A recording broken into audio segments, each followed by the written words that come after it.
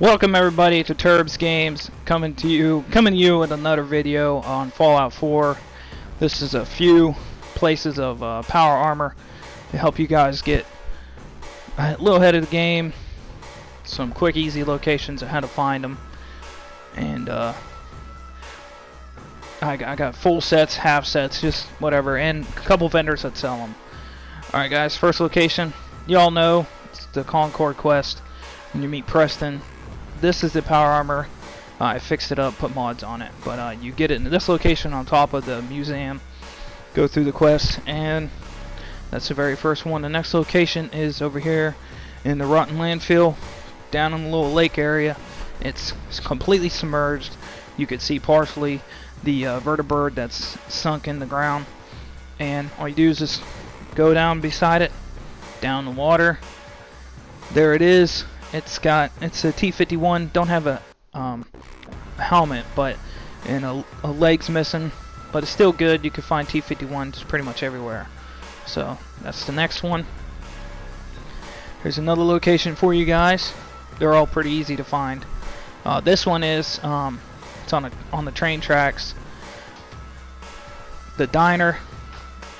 You just follow the train tracks down. It has a hacking module. I just put it on one of my robots and had him pick the hack the computer and unlock it.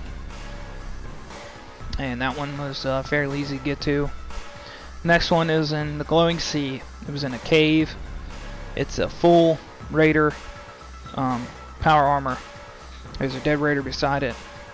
It's over here in the cave, just down from the crash sites, or two crash sites wreckages that are in between it.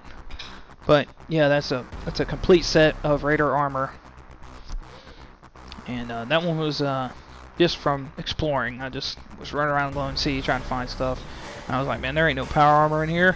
And yes, there is a power armor in the cave on the glowing sea. As you can see, it's all the way down the end of the map. Alright, and the next power armor set is you got to get through a master pick, a master lock, but I used my robot again to go through the door, and it's right there in the Filter's Green Trailer Estates.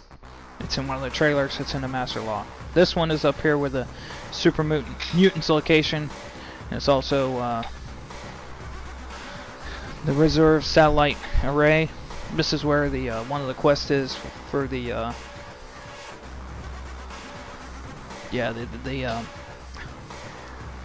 it's one of the quests you can find.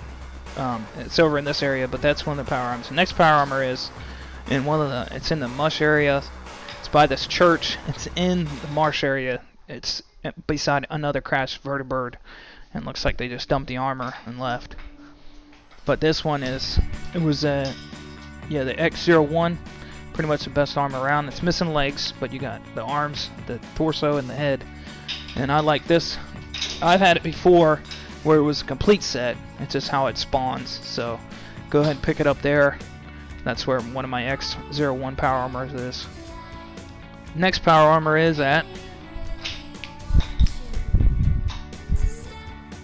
Alright, the next power armor location is, as you can see, I used my robot to unlock the door again.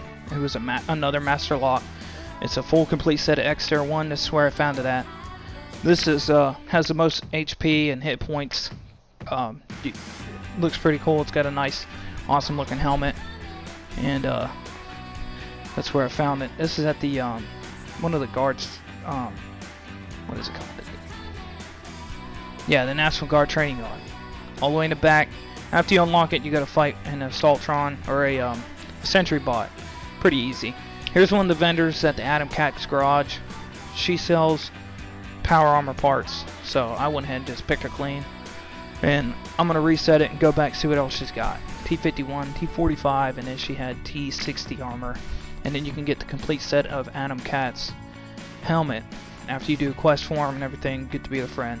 You can go to her and buy all the armor that she has. So that's pretty cool. I just let her inventory reset, and I'll go back and see what else she got. So that's how I got my complete set of Adam Cat's power armor.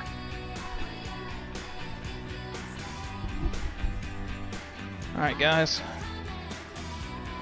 I think that's it. This is my garage now. After going around and exploring, there's a couple, I got some down here up on the second floor. I have my X-01 modified, fully modified. There's the Raider power armor I showed you. And just all the other ones that I picked up along the way. There's my X-01 power armor with the Hot Rodder mod. And that's it guys. Hope you like and share or like this video, comment, and subscribe. Peace.